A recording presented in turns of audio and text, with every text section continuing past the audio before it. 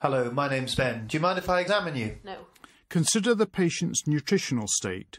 Record their height, weight, waist circumference and calculate the BMI. Look for nail signs such as leukonychia or koilonychia. Turn them over for me. Palmar erythema is a sign of chronic liver disease, although it is normal in pregnancy. Look for finger clubbing, which can be due to chronic liver disease, inflammatory bowel disease or malabsorption. Could you place your arms up in front of you and cock your wrists back, please? Asterixis is a coarse flapping tremor seen in liver failure. It may also be seen in cardiac, renal and respiratory failure with CO2 retention. Look for needle tracks, tattoos and paucity of axillary hair. More than 5 spider nevi in the distribution of the superior vena cava is a sign of chronic liver disease, although again this can be normal in pregnancy.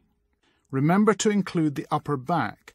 You'll need more exposure than is demonstrated here. Palpate for cervical node enlargement, which may be present in lymphoma or metastatic disease.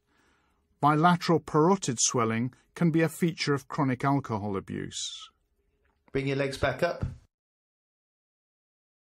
Just rest your head back. Look for spider nevi in the face and pallor and jaundice in the eyes. I'm going to look in your eye. Look up for me. Under natural light. And down. Jaundice is a diffuse yellow discoloration of the sclera. Now can you open your mouth? Look for angular stomatitis and mouth ulcers. Also inspect the teeth. You may smell a characteristic fetor. And stick your tongue out. The tongue can be affected by iron, B12 or folate deficiencies. I'm just going to lie you flat. Examine the abdomen with the head supported on a pillow to relax the abdominal muscles and with the arms by the sides. Expose from the xiphisternum to the pubic symphysis and look for scars, stomata, distension or pulsations. Do you have any pain anywhere? No. I'm just going to feel very gently. Let me know if it's sore. Ensure that your hands are warm and kneel beside the bed. Use your right hand, keeping it flat in contact with the abdominal wall, and avoid using your fingertips. Watch the patient's face throughout the examination for any sign of discomfort. I'm now going to feel deeper. Again, let me know if it's sore. Feel each region of the abdomen in turn with superficial palpation, then repeat with deeper palpation. If the patient reports a site of tenderness, begin distant from this and work towards it. In addition to feeling for tenderness and masses, assess the muscle tone. Now can you take some deep breaths in and out? Feel for the liver edge as it descends during inspiration. Start in the right iliac fossa and work superiorly 1 centimetre at a time. If the liver is palpable, describe its characteristics and the edge.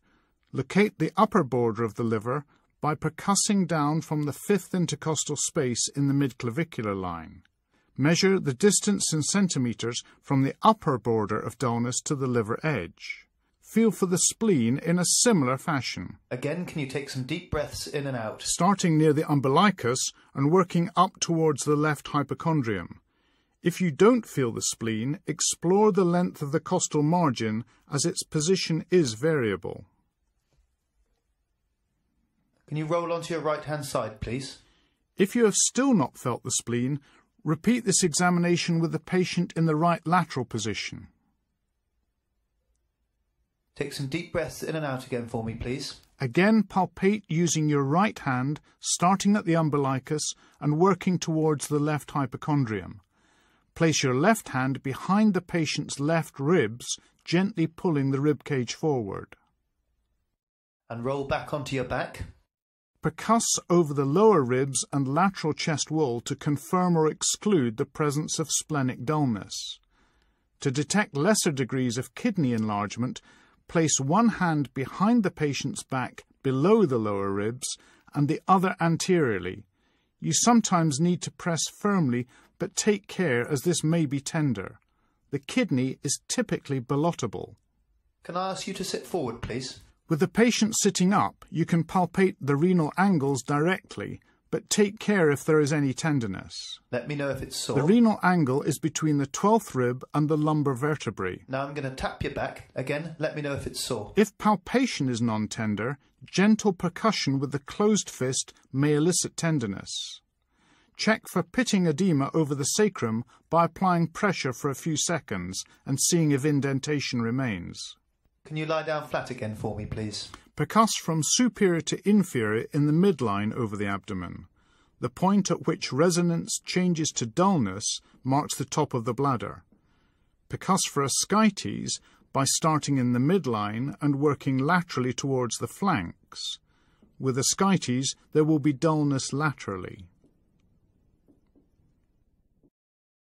Can I get you to roll onto your left-hand side? Turn the patient and wait. A note change from dull to resonant is shifting dullness, indicating ascites. And could you roll back for me? And now can you place your hand down the middle of your tummy? A transmitted fluid thrill is another way to demonstrate gross ascites. The patient's hand prevents transmission of the impulse through their skin. Next, use the stethoscope diaphragm to auscultate for bowel sounds.